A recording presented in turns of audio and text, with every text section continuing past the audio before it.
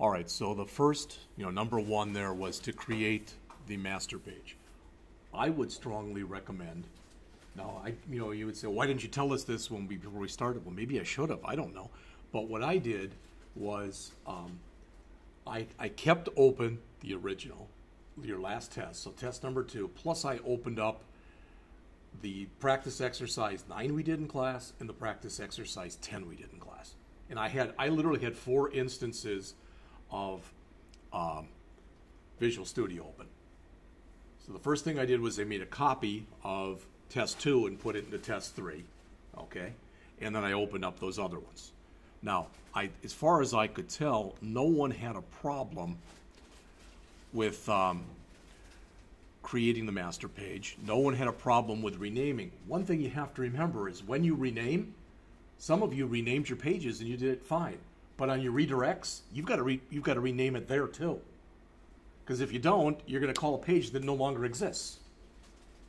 All right? And a couple of you did that, or you had a problem where you didn't close tags. Remember that you wanted to grab and literally throw everything out, so to speak, that you had on the original page up until like your H whatever tag. All right? Some of you didn't do that. So, all right, convert the current pages in the site. I just told you that. Create the new page. What I did with mine was literally I went over to this page from chapter 9, took everything that was in here, right there, and all of that, including the contact information, copied that, and the buttons, copied it to the new page. It's the first thing I did. Then I said, okay, what do I have to change? What do I have to add, etc.? Well, first thing was the ads. At least one of you left off the Social Security number field. Well, you lost points if you left that field off. Okay?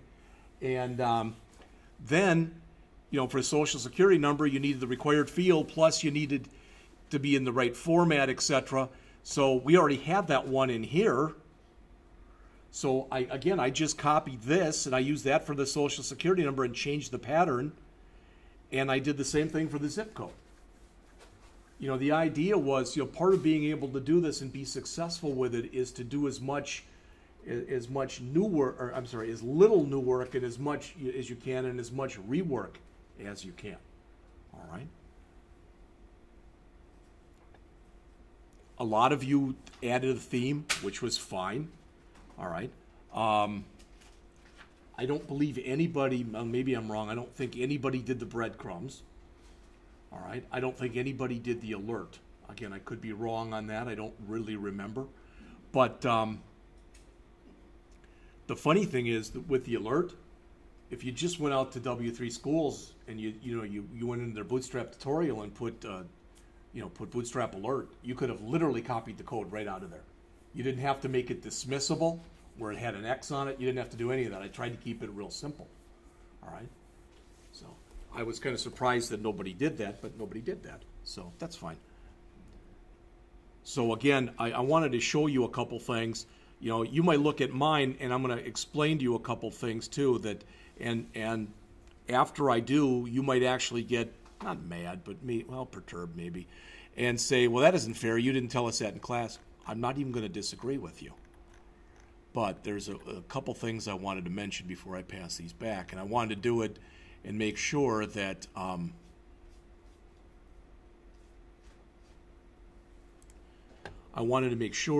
that people saw, for lack of better words, what I did, and hopefully you could see why I did it. Now, one thing is, I want you to understand this, and I don't know if they went through it in the book, and if they did, I probably didn't cover it. But to just say, this is a required field, that is not a validation summary. A validation summary tells what was wrong with each thing that was in there. That's a validation summary. Not only that, you were told to remove all of the error messages, which meant that even for the Social Security number and for the phone number and for the zip code, there shouldn't have been any error messages there. They should have all been in the validation summary. I decided to be decent with that, or what I considered to be decent, because we didn't really go over the intricacies of that in class. So I only took off a point. But the point is, no pun intended, I think everybody in the class lost that point. Okay? All right, so where is mine? Hot 3 loan calculator. Okay, gotta find mine. File, open.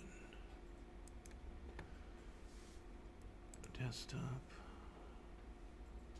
I think this is mine. If I open up one of yours, I'm not trying to do it on purpose, but yeah, that should be mine.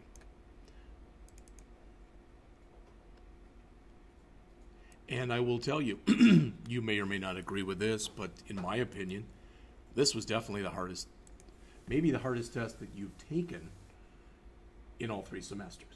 Now, you may not agree with that, but when you look at it in total and you look at the code that you had to put in to get the thing to work, all right, I think it was. Again, maybe you don't agree with that, which is fine. All right, so for the home page, like I said, to me,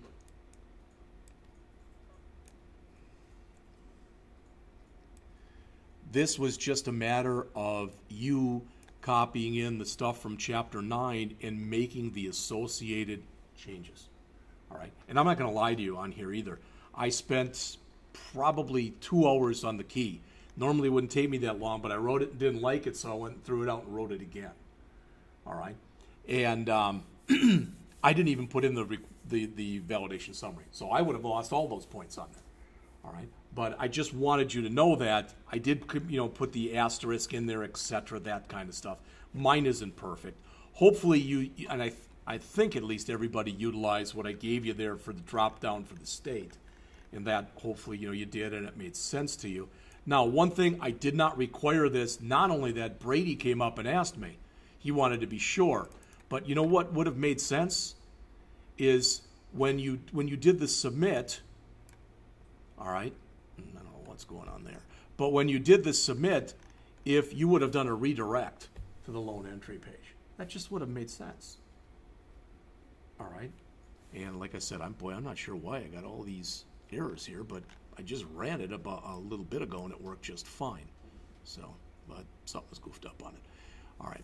So, like I said, that was one thing I thought at least would have made sense. So, what was I looking for? Well, I didn't make the code worth as many points as I probably should have. But, in the submit button under your home page, okay, if it was valid, I copied everything over. Now, what a lot of you did was you only copied over the veteran field. But to me, it still made sense to copy over everything. You don't know if eventually you're going to need more things than that. And technically, a loan object was all these things. It wasn't just veteran or not. It was everything.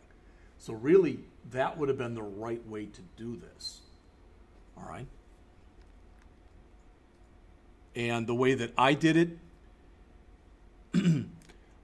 I mean, a couple of things that I put in here, like, for example, since with the checkboxes, again, there were different ways that you could do this, but I went and was building a little thing that I said, okay, my preferred. Remember, it's possible, although you wouldn't think they do it, what if somebody checked all 3 checkboxes for their method that they wanted to be, how they wanted to get a hold of? You're only supposed to check one, but they were checkboxes.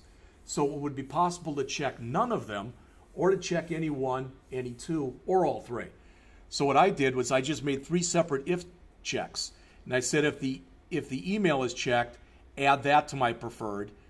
If the phone is checked, add that to my preferred. And if the text is checked, add that to my preferred. And every time I did plus equals, because I have no idea in which order they might check those boxes. All right. What was a little easier was the radio button stuff. And this could be handled in different ways. Some of you handle it like a Boolean field, which was totally fine. All right, so there's a lot of different ways that it could be done. This bugs the hell out of me that I'm getting this. It says, like I said, I ran this enough times, I never, ever once had a problem with it, but something's always done it. All right, so that was that page. The other thing was, and I'm going to single her out with good things to say, I think Valerie was the only one on here on the thanks page, what I did, and if it wasn't you, just lie and act like it was anyway. I used Font Awesome rather than using their glyphicons, and you should know now how to use Font Awesome, because Font Awesome they have LinkedIn and Facebook and Instagram. They have all those glyphicons. So all you really had to do was to go back into the site master, and you could use the CDN for Font Awesome. And as soon as you use that, if you click on any of the icons under Font Awesome, if you click on any of them, it shows you the exact code to put in. It literally gives you the code. And I thought that was probably an easier way of doing it. Again, you may or may not agree with that, but I thought at least, so if I go back, hopefully there won't be any errors on this page. I can't believe I've got errors like I've got errors. But what that allowed you to do, and I made them big. Oh, good gosh. Okay, whatever. It allowed you to put those actual icons in there. Some of you put in icons. Some of you put in no icon whatsoever. You lost points if you didn't put in an icon. All right? Boy, this is really weird. I'm just wondering why the hell if I'm even running the right copy or what. All right. If you wanted to get this to work, I think, and I don't know because a couple of you got it to work, and maybe you didn't do it this way, I don't remember, but I created a class, okay? And not only did I create a class, we didn't have that models folder, okay? You get that models folder that we had in the exercise if when you create the project, you don't create a blank project. You create the forms project because it creates that folder. So I went online. I mean, I was Googling everything you could think of, seriously, when I was doing this. And what Microsoft recommends is if you're building it from scratch, don't make a models folder. Just put it right here. So that's what I did. And all that ends up being is this. Very similar to the one that we did as a class. Okay? And there were different ways that you could set this up. You're all smart enough to know this. Social security number, first name, last name, address, city. No biggies with these, right? Those were text boxes anyway. So that's just going to be a two-string. There's nothing that you special. In fact, you can just use it. There's nothing special you have to do. Zip code, nothing special you have to do. Email, nothing special you have to do. All right? Phone number, nothing special you had to do. The ones we had to worry about were the state, the preferred, and the vet. So those we had to change around a little bit to get those to come in there the way they were supposed to come in. And what was that? Well, if I go over to the loan entry page, all right, and we go over to the C# file, and again, I'm not saying that this is the way that I did it was the only way to do it. I'm not saying that at all. All right? Again, this is just unbelievable. That's stuff from the last test, and it's not even working. All right. So I came down here and I said, okay, if that vet was set to yes after you'd already done the monthly payment, I just said monthly payment is now equal to the monthly payment minus 5%. Again, there's so many different ways that could be done. I didn't really care. All right. And then the other stuff was pretty much the same, and then setting the session variables. All right. The clear, again, that I think you had that from before. That should have been pretty self-evident. And the only thing that I didn't show you was the results page, so let's look at that.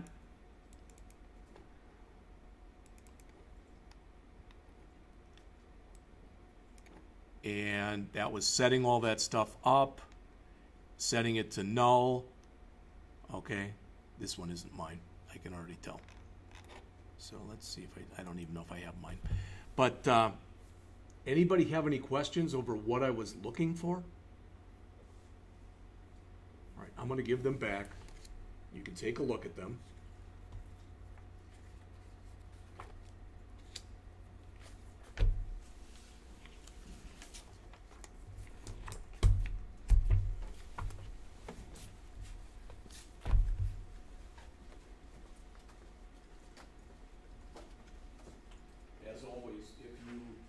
Disagree with what I did. So So if you disagree and you want to fight for points, you should do that. I don't have any kind of problem with that whatsoever. Here, right here. Just a second.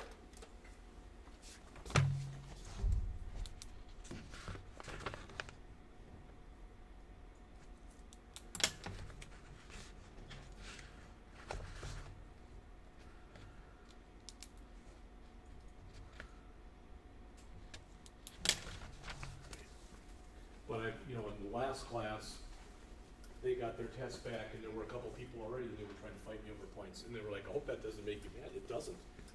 I mean, I think that if you think you did something right, and I disagree, I think you should fight for yourself. I don't think there's a problem with doing that at all.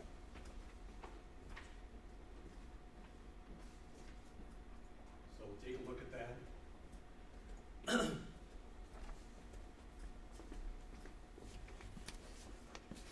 There is no one in this room who is doing badly in this class, in my opinion. All right? And hopefully, the hardest part of the class is already over. All right? You may or may not agree with that as we go into the database stuff. I don't know. So I'm going to pass this out. We are going to go over Chapter 13 again, as though we hadn't, I gave you that little prelude to it the other day, but we're going to go over it like we haven't done any of it yet. So we're going to do that, and then we are going to go over these. The good news for you, just so you know, there is absolutely no code we write in either one of these exercises today. We have to change the ASPX files. I'm going to show you how I did it, because it's probably not the way that your author does it, and I don't know if you're going to think after I do this, my way is easier or harder. All right? So, as always, you should do it in whatever way makes the most sense to you. All right.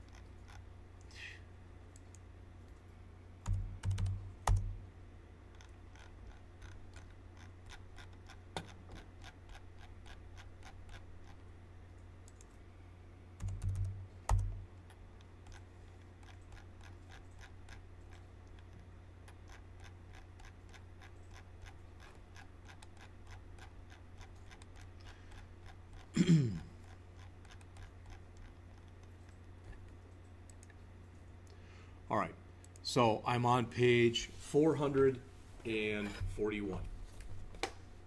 Hopefully, if you had any questions from what we covered last time for Chapter 12, hopefully you've already asked them, or you will ask them later, or whatever. Right? I did not look at all at the stuff that Ms. Zika sent. I did get a message from Dropbox saying that I got about 5 or 6 different things from her, but I didn't look at them at all. I hope to do that tonight because I want to get back to her too and let her know that I did get the stuff from her. All right, so what's in this chapter? The first, how the SQL data source works. What the data source is going to allow us to do is once we put it out there and we hook it up to a database, it's going to allow us to bind, it's referred to as bind our controls to the database. More than anything else, that's what it does. All right. So when you do this and you walk through the wizard, it will create what's called a connection string for you. All right, that connection string can either be saved right in your properties window, or what they recommend instead is that you save it to your web.config file. So we'll look at that in just a minute. Now, as far as how to configure the select statement, I don't plan on spending too much time on that. We did a lot of that last semester. All right. How to create a where, we'll look at that, but again, in not much depth and breadth of coverage. What we will spend some time on 454 is how select parameters work. All right.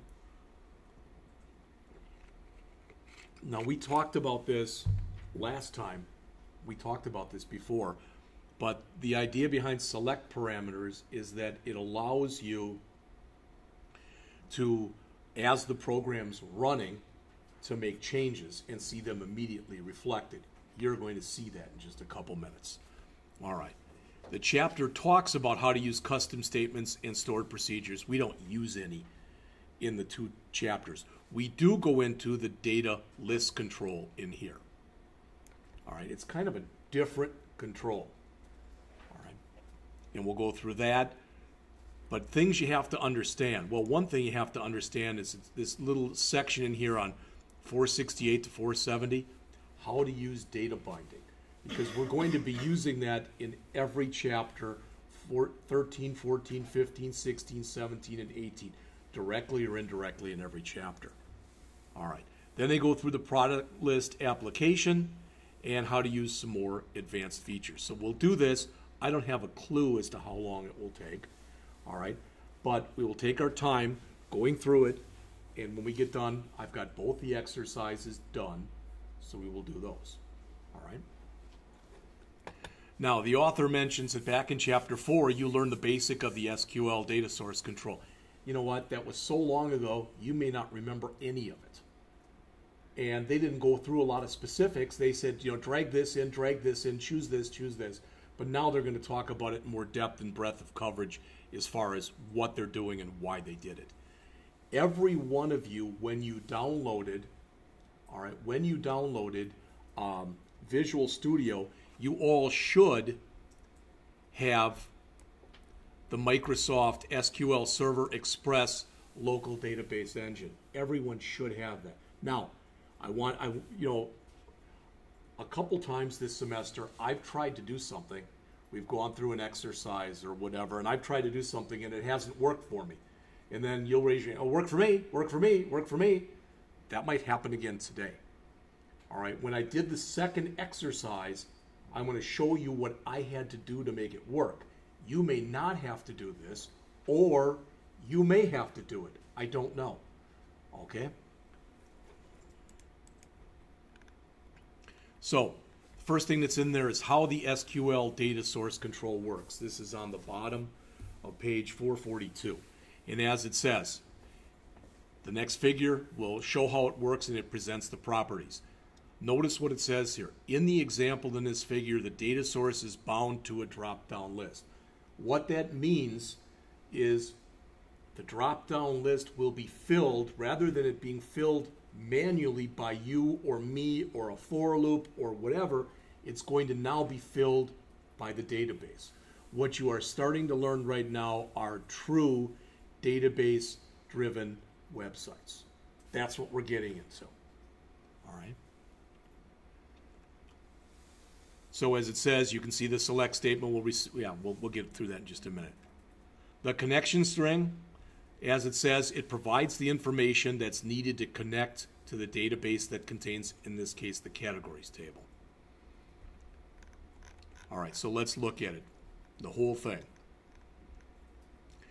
The good news is when you go and you bring in an SQL data source, when you bring one in and then you hook it up to an existing database, this code that you see right here, not the select statement, but the other stuff, that's written for you automatically. You don't have to write that. Okay? There are other things that can go in there and sometimes are put in there. You know what ID is already. You know what run at is already. Okay? The provider name that they put in there, it says the default is system.data.sql client. If you look in the chart there. The only way we would not use that is if we were creating the project for Ms. Zika and friends and we were hooking up to their actual server. Because that system.data.sql client, by default, that's our machine. What you may or may not realize is when you download Visual Studio 2015, you get a stripped down version of IIS, which is a Windows server. And your machine is now acting as both the client and as the server. Does that make sense? You're doing both. Now, we wouldn't do that if we were doing the work again for the St. Charles County Economic Development Center. We wouldn't do that. All right? But for what we're doing, that works just fine. Now, what you have to do is you have to create the select command. And the good news is you know how to do this. We did go over this last semester, and there shouldn't be anything that's in there that surprises you. Notice that by default, we didn't do this. But whether you've got to feel like in fact, every field that's in here is a single word, but it automatically puts the brackets around it. And I think that's something that they, for lack of a better word, stole from Access, because that's how Access does it. It's always been like that. But you should know, looking at this, what are we doing? We're grabbing two fields, right? Category ID and long name. Where are we grabbing it from? From the categories table. What are we doing? We're ordering it by long name. All right? That shouldn't be a surprise to anyone in here. All right? And the stuff that's in here under the description, we just went over it. That shouldn't be any surprise either. All right? They do say that an SQL data source can be bound to another control. This is what you're going to see. Now, more often than not, it's going to be bound to a drop-down list. So you can choose from one of a multiple number of options. Okay? What we'll get to a little bit, in later chapters is you'll have something that kind of looks like this. You'll have a drop-down list. And as an example, what you'll have in here, this might be all of your employees. All right? I don't care if there's 1 to 1,000. But you choose an employee, and then we're going to have another control over here that'll give all the information for that employee. Does that make sense? That's the kind of thing that we're building toward. All right? It doesn't have to be that. That could be a department and all the people who worked in that department. There's a lot of different ways that this can be done.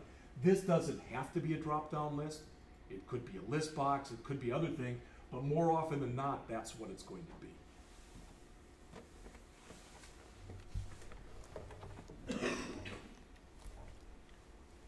All right, how to choose a data source type on pages 444 and 445. It says here you can also create this by choosing the choose data source command, the smart tag on the bind. Yeah, boom, boom, boom. But the bottom line is, well, what do? How do we get the data source out there to begin with? We sit and drag it over, right? We drag it over from our toolbox. Remember, this is an invisible control. That said, I was jacking around with it this morning, and since we have Bootstrap now and you've got all these divs and everything else, you should keep it inside of the same div that's going to be using it. Does that make sense? Because I didn't do that this morning, and it still worked, but then I went and looked at the author's key, and I thought, why does theirs look a little nicer when you run it than mine does? And I noticed that was the only thing they did that I didn't do, so I moved it, and then it looked better. It wasn't a real big difference, but I just thought it looked better. All right. So how to choose a data connection? Well, most of the time, this is going to be pretty obvious what you're going to do here. Again, for virtually everything that we do, except possibly, like I said, one of the later chapters in here, we might choose entity. I don't remember if we do an 18 or not. We're going to choose SQL database, which is the default, which is the one, like I said, that we're going to choose virtually 100% of the time. So you choose this.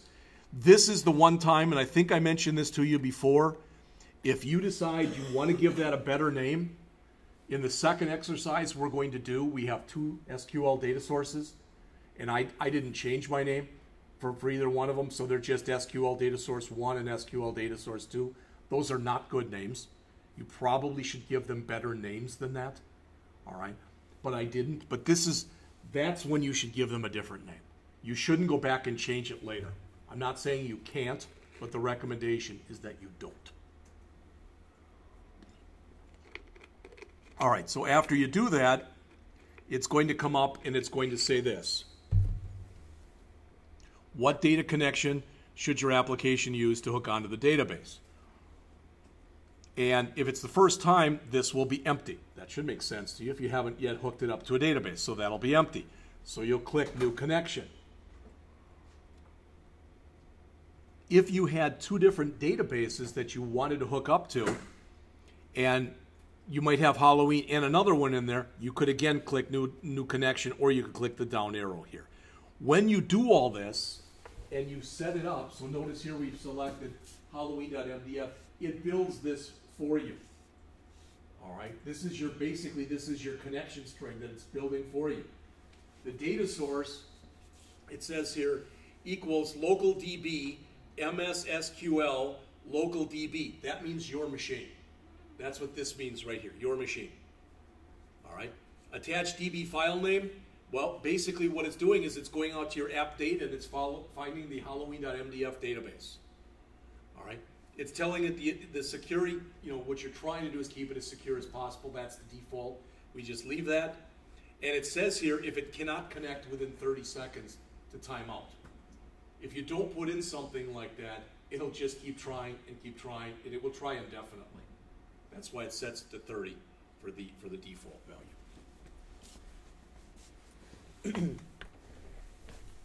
So as the author mentions underneath that, when you drag the data source control, all right, it's automatically set to database, and the first page is that first page is shown. All right. To use the wizard, you choose the data source type in the smart tag. So in other words, when that comes up and you've got the actual control on there, it'll have that little smart tag, that little arrow that's in the upper right-hand corner. You click on that, you choose configure data source, and that's what's going to bring this up. All right. Okay. So how to create the connection, 446 and 447. We did talk a little bit about this the other day. I want to mention a couple things that are on here again. These are your possibilities, okay? We're never going to be working with access in here, so we would never choose the first one. The second one, you literally, this one right here, you literally can choose that one for anything, even for an MDF file. It'll work for anything, okay?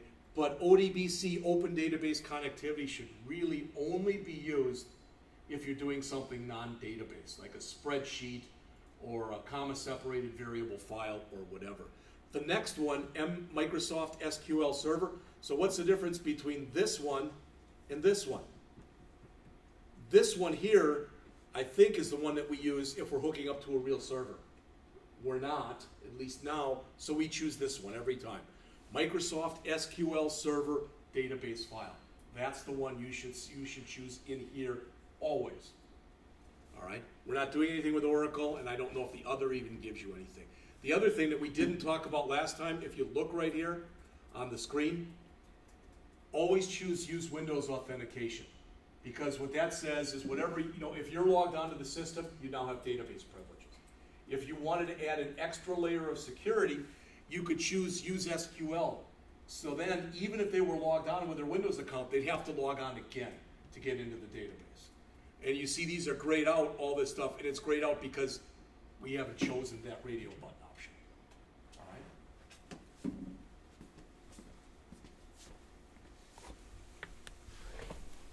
Again, I'm just hitting the high points here, that's all. And the author did mention on the previous page, this is what we're using. So as he says here, if you're using SQL Server Express Local DB, which is what we're using in the classroom always, it says choose Microsoft SQL Server database file. So that's the one we should always be choosing.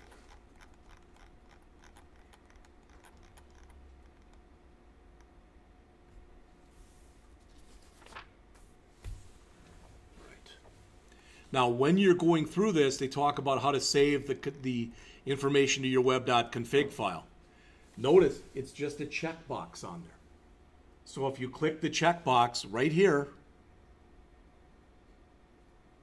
it'll save it. And it's, again, this is the time, if you want to, you can give it a better name. All right? I don't remember what it calls it by default.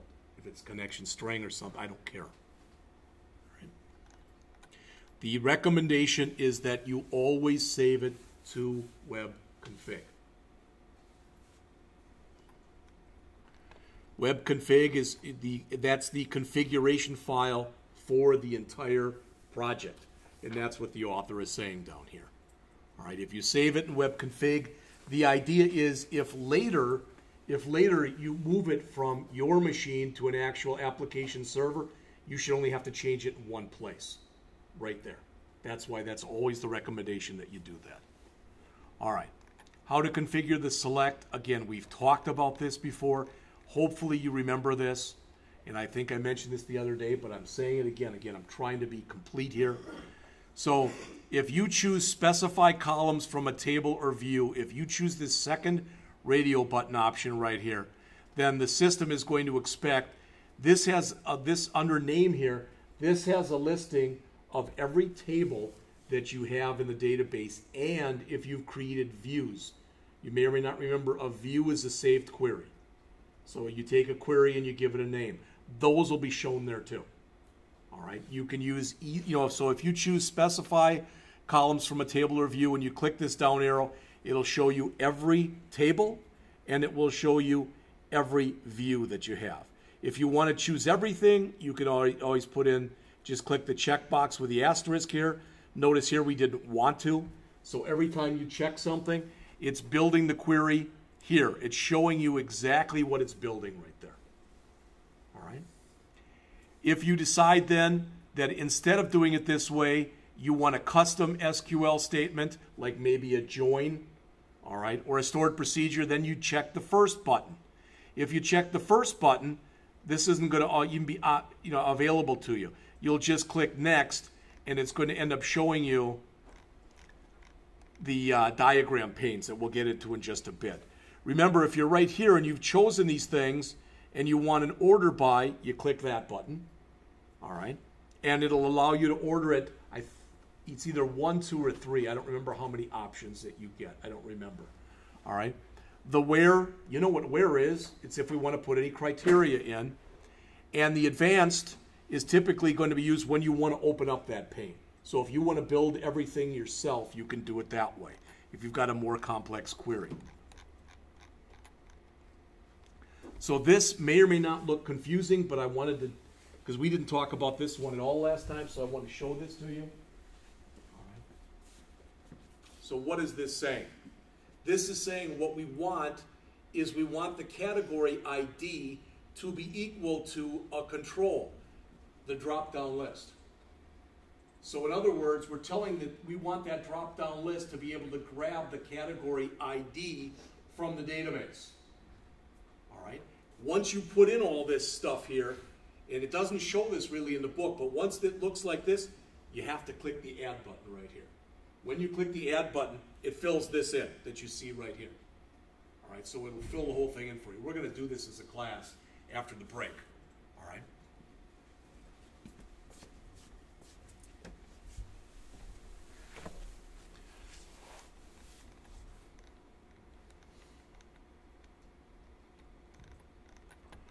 So again, these select parameters that they talk about on 452 and 453, I'm sorry, 453 and 454 and 455. Select parameters allow you to make your program react at runtime. All right, that's the key thing to remember here.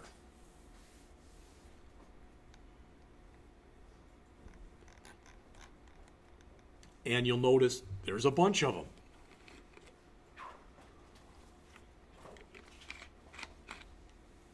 You're going to start seeing these when we go through the second exercise in here, and you'll be seeing these more and more as we go on. Now, we'll tell you, maybe you've got an A going in this class, and you say, you know what, I've never even read a flipping page of this book. I don't know how you can get rid of, go through this section right here and not read the book. All right. When you start to build this stuff, you're going to notice that not all of it, but a bunch of this stuff is going to get filled in for you. And if you look at the select statement that's up there, again, you'll notice that it's got where category ID equals @ category ID. That's saying, again, where the category ID in the drop-down list is equal to the same category ID in the database. The database driven is implying that what we're doing is we're using our own controls to go into the database and get the information that we want. So there's a bunch of definitions. I don't feel like reading to you any more than you want to hear me read to you. All right. If you decide you want to build your own custom statement or your own stored procedure, okay. We've talked about this before, that this is what gets built for you automatically, but if you want to put more in there, you can always click the Query Builder. When you click the Query Builder, as you'll see on the next page, it's going to bring you that thing with 4 different panes in it. If you're doing very simple queries, you don't have to do this. You don't have to click the Query Builder. You can just choose the stuff that you want, basically, especially if you're not doing any order by or no wheres.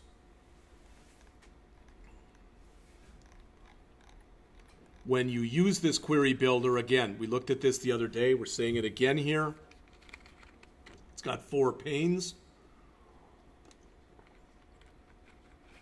The first pane that you see right there is the diagram pane. That has a listing of both all the tables that you have and all of the fields that have been selected. We only have 1 table in here. It is possible for you to put in as many tables as you want to or need to in here. Choose as many fields as you want.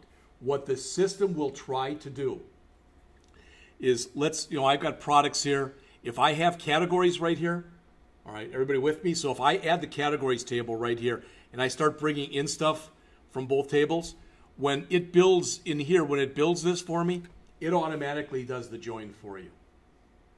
All right, it's trying to do as much work for you as it possibly can.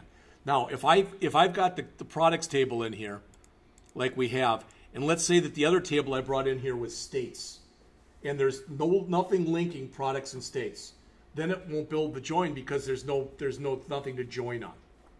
All right, so it's smart, but it's only as smart as the smarts you give it, for lack of better words.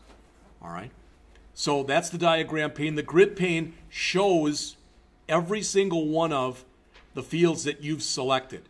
And you'll notice, because this is kind of an important point just so you see it, you'll notice in here we've got product ID and we've got name as an example, all right?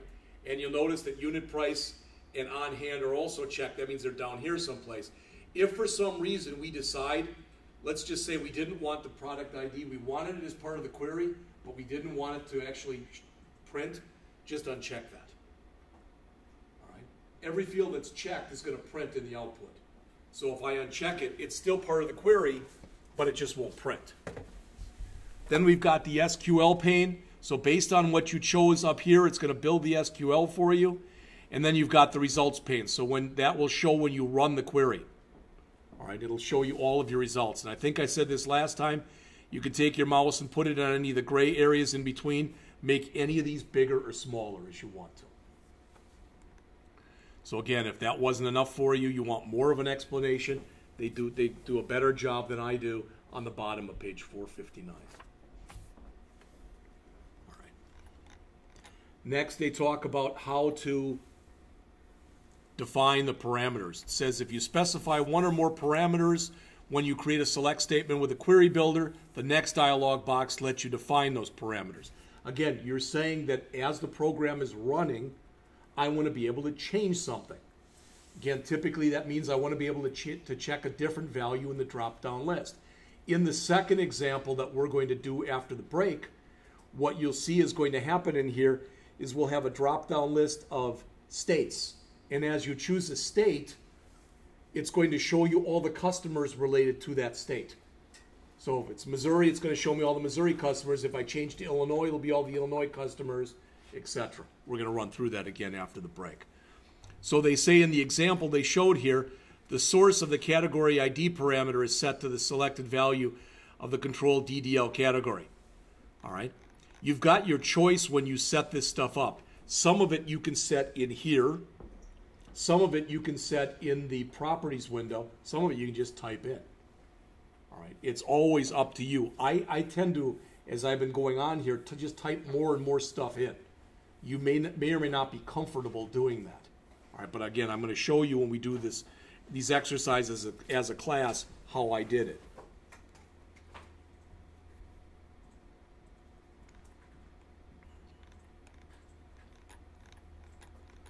All right. Then starting on 462, how to use the data control. And let's go through this. It's about the next 4 or 5 pages. Then before we go into data binding, we'll take a break. All right. The data list, this is a pretty ugly data list right here. It is. You know, it just looks like you kind of slop some stuff up there because that pretty much is what they did. All right. But a data list control displays items from a repeating data source. So in other words, it can give you the equivalent of a table. All right. So it says in the topics that follow, you'll learn how the data list control works. You'll learn how to create the templates, and you'll learn how to format a data list control. Well, when you look, it's got an ID, it's got a run at it, etc. It's got that, but it's got more to it because you work with templates. Okay? We're going to look at these templates, but what I did was rather than having to work with the templates, I knew the kind of code that was going to go in there. So I just wrote the code directly in my .aspx page because I don't like working with this. All right? If you like working with it, then you can take a look at what's in the book and you can do it that way. But again, a data list displays a list of items from the data source that it's bound to. Okay? You create one or more templates in order to be able to do this. To display the data from a column in a data source, you add a control to a template, and then you bind that control. Again, we'll look at binding in just a bit. You can use a data list control to edit as well as display. But what we'll get to in later chapters is there's a data list, there's a grid view, there's a details view, there's a forms view, and there's a list view. There's 5 basic types of ways that you can look at the data. Some of them allow you to only look at data, just look at it, not change it. Some of them allow you to do some of those operations. Some of those allow you to do all of those operations. And that's what we're going to get to in the next several chapters. All right. So again, this is 464 and 465, how to define the templates for a data list. The templates basically specify the content you want to display and the associated controls. What you're going to see here, what we're going to do after the break when we do the second exercise, is we will define a header template and we'll define an item template. Those two. You can do all these. So if we wanted, for example, notice the alternating item template. If you wanted to do zebra striping, we could do that. We're not asked to do that yet. Okay? And the separator, as it says, displayed between items. A separator template, if you had something that you wanted between items, even a line or whatever, you could do that. But the ones that we're most concerned with right now are the header template, because the header template is like a label. And then the item template, which is the data that goes with that label. Does that make sense? That's what we're most concerned with right now. The other stuff is kind of window dressing, and it's ways that you can use and I don't know, make it more aesthetically pleasing, for lack of something better to say. All right. So as they mention here, the templates that you define specify the content to display and the associated controls. To create a template, you choose Edit Templates from the Smart Tag menu for the control. All right, or you just type it in directly. To add text, click on the template and begin typing. So I'm not going to do it the exact way that they show it here, just so you know that. All right, I'm going to do it by literally just typing the information in. You may disagree with the way I'm doing it, especially when it comes to things like this. Because as they show here on 467, when you come in and you want to be able to modify, you want to be able to format, you want to say, oh, that's a currency field. It's easier to do it the way they're showing it than the way I'm doing it. So he said, that's fine, Jeff, then why are you doing it that way? Just because I do it that way? I don't know. All right? I just find that way easier. You may or may not agree with that. So again, this is a little bit more klutzy, for lack of better words, than the way it used to be. Because now with all the bootstrap stuff in there, they mention in the description here, it says, because a data list is rendered as a table, you can use the bootstrap classes for working with a table to format the data list. You can also format it by applying a predefined scheme by using the properties box. That's what they have here. All right. To apply a scheme, choose auto format if you want to. So there's different ways that this can be done, bottom line. All right. So we've got about, I don't know, not too much more in here. We've got about 8 or 10 more pages.